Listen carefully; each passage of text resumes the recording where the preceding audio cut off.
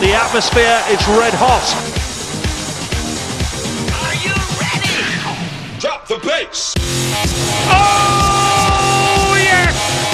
Electric Aaron. Fantastic! Robert Thornton! Carry on, guys! Are you kidding me?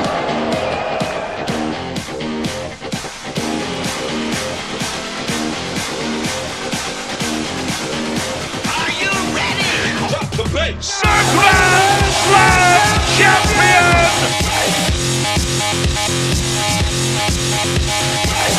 And he is still the Grand Master at the Grand Slam.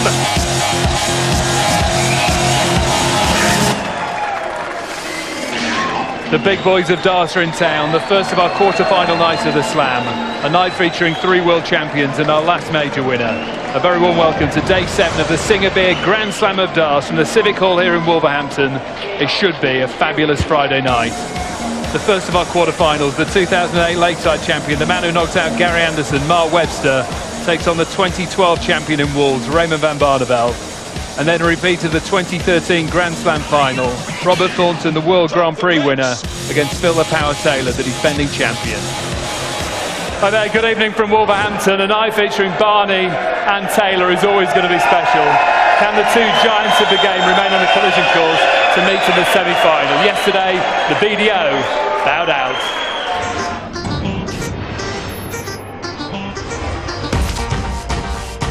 Cracking night in prospect once again, and what a way to get us underway. And suddenly Chizzy has to take this out, needs the ball for a 170. What a match we've got on our hands! And Michael Smith is continuing to hammer in 180s relentlessly. Pressure on Chizzy, pressure on Chizzy. Michael Smith wraps up a memorable victory at the Grand Slam of Darts. Steve Beaton has got to make hay while the sun's shining, because it doesn't shine very often when you're playing this man. And you've got to feel that Van Gogh will have a dart at the bullseye. Look at that face, that's frightening. That is emotion, that's adrenaline for you. Van Gogh has been literally unbeatable. He will not be contained. And he's just under the 110 average. Michael Van Gerwen has produced a darting masterclass to blow Steve Beaton out of Wolverhampton. And tough one to call, this one. But this is nice from Jackpot. Another fantastic finish. He didn't need it, but he got it. No problem! The doubles are back for Peter Wright. Passion and drama and tension, it's got the lot. Very desperate times for Peter Wright. Lewis now the clear favourite. Will he go for it from here? Double 8 for the match. Yes, he does! Magnificent effort. Adrian Lewis goes through to the quarterfinals here. Can Wolfie make it through to the last 8? Kenya Martin. I think someone should tell Martin he's 59, because he clearly doesn't know. But look at the reaction. Well, Kim Huybrechts has caught fire here. Martin's hanging on here. Still smiling! This would be one of the best finishes in this year's Grand Slam. The pressure that Martin was under was immense. That's what the best do. They produce under that pressure. For the match. And Kim Huybrechts wins an absolute classic. A nail-biting thriller. So Martin Adams bowing out to the competition in a last leg decider against Kim Huybrechts. With him go the hopes of the BDO. Huybrechts will play Michael Van Gerwen, who averaged 109.18 in a 10-2 demolition job of Steve Beaton.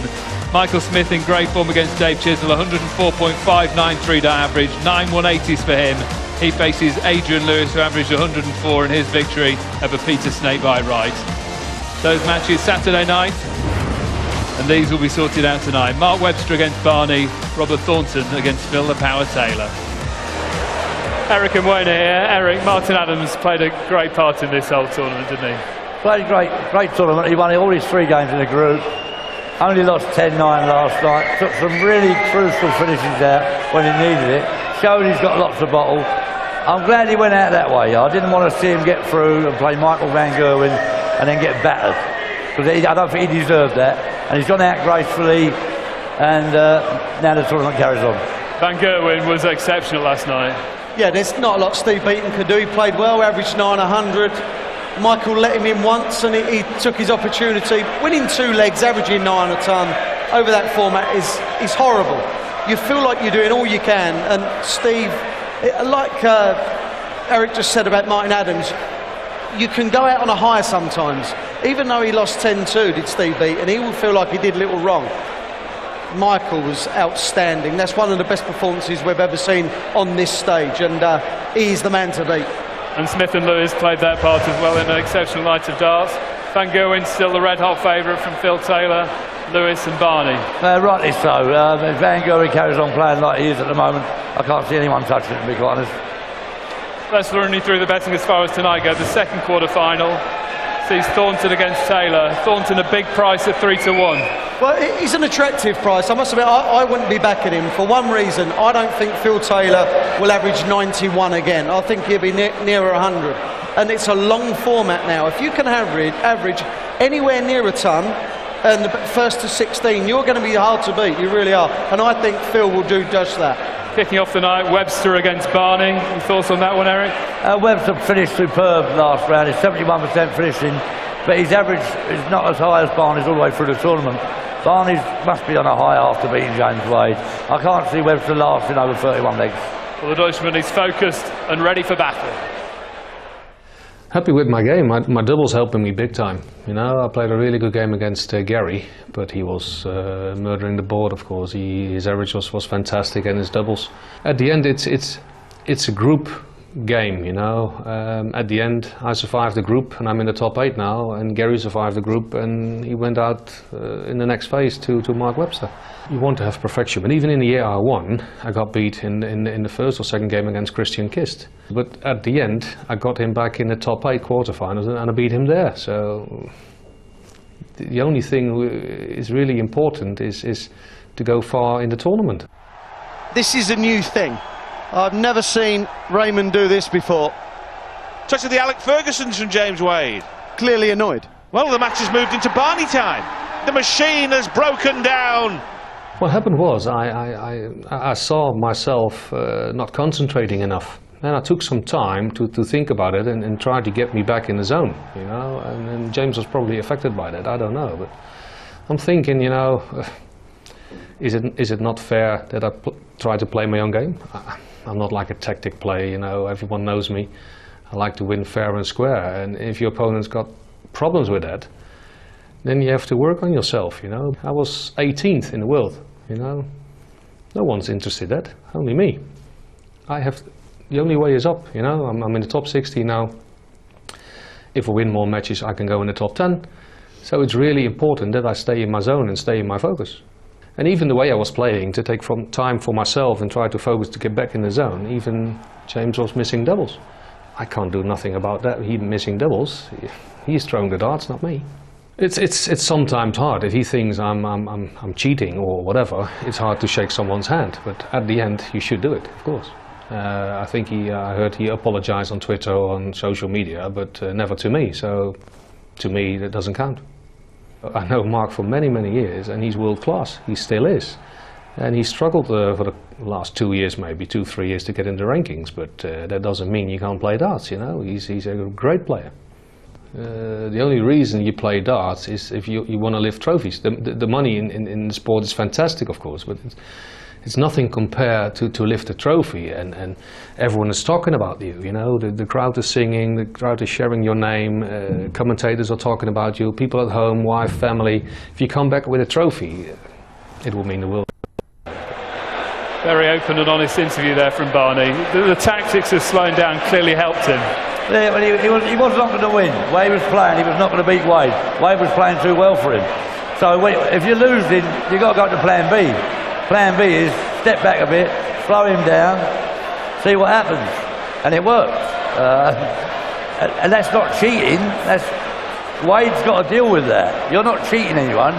You're just taking your time. That interview was very honest. He said he knew he was in trouble. So stand back, take your time, think about it more. He won. He won. I don't know about whether he's going to get an apology or not, but he won. It clearly concerned him that it dropped out of the world's top 16 for a while as well. Well, yeah, it concerned him enough to change tactics and try to do something else to win. You can't always outplay people. That's not always the way. That's why you get gamesmanship within any sport. But world number 18 for Raymond van Barneveld, there's not 17 players in the world better than him. But he's not playing enough tournaments, and the big ones, the ranked ones, he's not doing well enough in. He's got to put that right, and he has already. Quick word about Webster here, 71% on his doubles last time out against Anderson. Marvellous, he's going to have to do that tonight, and I just can't see him do it. He's on a little dream at the moment. The last 18 months he's come back from nowhere. Good luck to him. We're all happy for him, but I can't see him getting any further than tonight. Cheers, boys. The waiting's over. It's time for darts.